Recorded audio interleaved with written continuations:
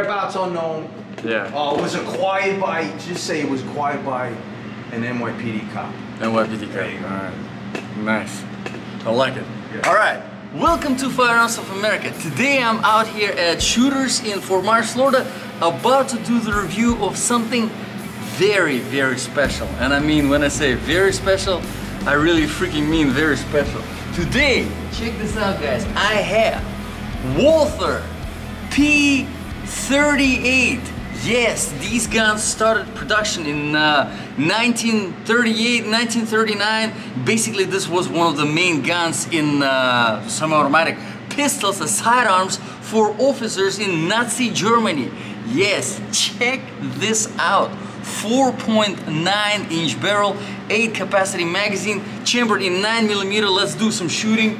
I already shot it plenty of times before doing this review, and I have to say it is absolutely freaking phenomenal. So we got our 8 capacity magazine, and as you can see it is nicely numbered, single stacked, very easy to load. I mean, the spring here is just probably the easiest magazine that I have to load. The gun is courtesy thanks to brother Mike over here for allowing me to review this pistol. I really wanted to review it for a very long time.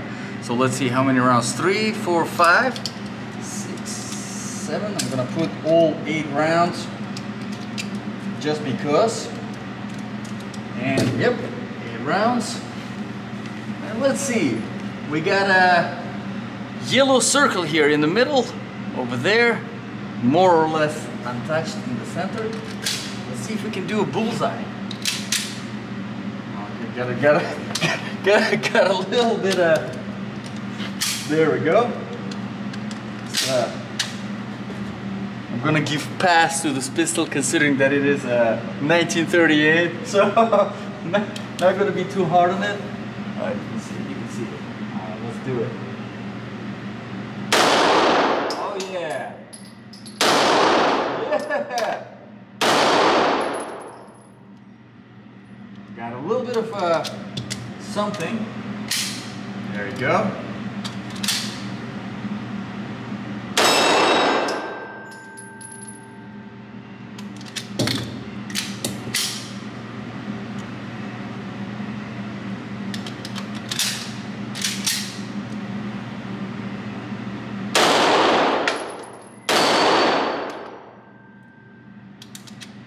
Tiny little bit of a jam back in the chamber. Bam. All right. So I know we had a little bit of a jams, but this is 1938 pistol, so it won't be too hard. But I want you to take a look at that group. Check out that group for a 1938 pistol. That group is better than modern, yes, and you can see it at the very top right here. You see the group? Amazing, amazing. 1938 shoots more accurate, and I'm gonna tell you why it shoots more accurate than most of the modern stuff that is out there. In fact, this was really a revolutionary handgun, I could say, because it inspired, I mean, pretty much everything that you have today on the market was inspired by this gun right here, by this operation, the system. But let's start from the very beginning. Let's start with the grip. Now, this is not the original grip, but it looks exactly as the original grip, just a little bit of a different color. But as you can see, is you got plenty of space here to get a good grip on it. Now, your mag release is here at the bottom, so technically it is ambidextrous. Very easy to operate, very easy to replace the magazine. We got our trigger guard over here, nothing. Overall, there is not much of an aggression on the grip, on the trigger guard or anything like that, but you don't really need a lot of it because it is very easy to handle. There is not much of the recoil on this pistol, and I'm gonna move on to explaining why. As you can see here, whenever you pull the slide back, as you can see, the barrel remains stationary. So what that does is, because it's not a tilting barrel as most of the, for example, this gun right here, let's see. Look at the barrel. You got the barrel movement. It's not a lot of tilt here on this particular handgun, but you can still see how it tilts up. So with that, of course, you're gonna have the variation in your group whenever you're shooting. Not the case here because the barrel is stationary. Also because the slide here, as you can see, it's it's way shorter than the barrel itself. There is not much mass to it, so obviously there is less kick from the recoil. Okay, so let's talk about the operation. Of course, you have your external hammer over here. Now this is a single double action trigger, and I'm gonna demonstrate the trigger. Currently it is in the single action, as you can see. Let me double check, make sure that there's nothing. Very easy to rack, by the way. So check this trigger out. The single action trigger, you have about 3.5 millimeters of very safe, very familiar travel. You can't really confuse it. And then check this out. Super crisp break. I mean, it's so freaking crisp. I mean, 1938, 1939 gun. Unbelievable freaking trigger. I mean, you can't find triggers like this on modern guns. Look at that. So every time you're taking that shot, that's really why you have a group, and it's really not me shooting, it's really is the gun. Okay, so now I'm gonna demonstrate the double action. In order to put this gun in double action, you basically rack the slide. Obviously you're gonna have one in a chamber. I don't have anything currently. And then you have over here, this is not just the safety, this is also the decocker. Yes, the decocker. So that's that was one of the things that Walther developed. This is kind of, that's why you see it on a lot of modern Walther pistols, like for example the PPQ I think has the decocker, the P20, PQ22, whatever Walthers, they have a pretty much exactly the same system. So check this out.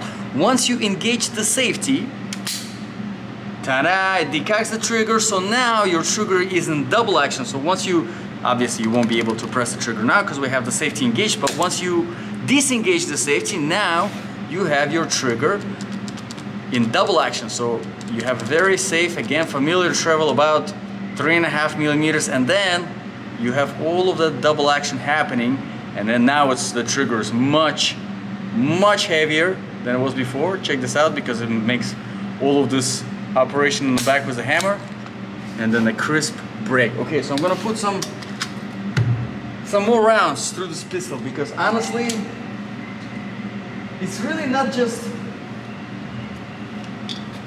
the fact that it's a history right here, and I'm pretty sure, no, I'm not pretty sure, I'm sure 100%. This is definitely the oldest firearm that I have reviewed on this channel. So before that it was 1979, my revolver. Yep, so now it's the 1938 semi-automatic pistol, and I freaking love it. I mean, besides little misfeeds and whatever. I think it was dirty. You have to, it probably is. Yeah. I'm gonna clean it up, gonna lubricate it a little bit, and it should be operating pretty good. But the trigger is phenomenal, the slide is unbelievable, and after I'm done shooting, I'm gonna talk about the sights, because the sights are great. Excellent, actually, not just great, they're excellent. So, let's see. I'm gonna try to hit some of those flappy pedals over here, because why not?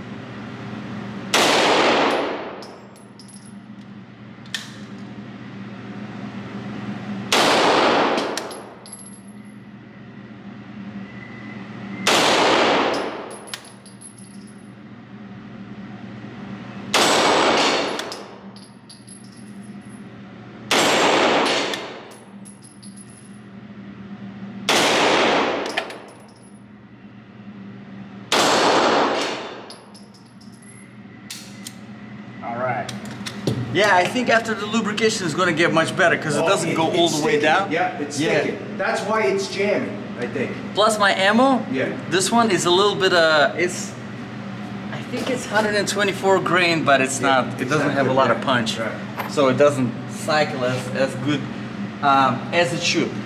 One thing before I move on to the sides, though, I wanted to demonstrate really cool feature that I think I really like personally. So check this out. No magazine, no big deal. You like your slide bag. You got your chamber over here. You drop the round in there. Aha! I love it. You hit the bullseye. Yeah. And the bullseye. I love it. I love this thing. Okay, so the sides. Very basic, very standard, non-adjustable sides, and I mean, honestly, it kind of, today, you know, sometimes I look at the guns with adjustable rear sights, whatever, and I'm like, what the hell is the point of having adjustable sights? Just freaking put the sights in the factory that are nicely aligned, zeroed, and that's it. What's the point of adjusting them? So anyway, I'm done with my ranting. Check this out. So you have your steel sights, very easy to align. Just your standard 3-post sights, very easy to align and acquire target, and as you can see, you can definitely be accurate with it. Now you got your not the mag release, slide release over here, and as you can see, it is actually nicely extended, so you can, it's actually one hand operation. I mean, very, very intuitive, very easy to kind of reach. And at the very front, this is the disassembly lever, whatever you want to call it. All you're doing is you're locking the slide back, you're bringing this lever out, releasing the trigger, and then the whole assembly nicely comes out. There we go. And ta-da! And you have your gun disassembled. So, I mean, I can see how this gun back in 1938 was something that was just blowing people's minds. It's like, wow, this is genuinely the future. And I mean, as you can see, I mean, besides the slide being shorter than the barrel itself, you can see that most of the stuff that you have today on the market that is semi-automatic is pretty much thanks to P38. So let me know in the comments below, guys, what do you think about this review? What do you think about this piece of history in my hands? If you have any requests for reviews, drop them in the comments below. And if you live in Southwest Florida and if you have a gun that you think I'd be interested to review, and definitely hit me up, and I'll be happy to talk about it. And maybe I can review your gun on this channel. Thank you very much, guys, for watching. Thank you very much, brother Mike, for allowing me to review your gun. You guys enjoy the rest of your day. This was Firearms of America. I'll see you guys in the next video. Very cool, bro. I like that. I like that. Very cool. Yeah, that was good.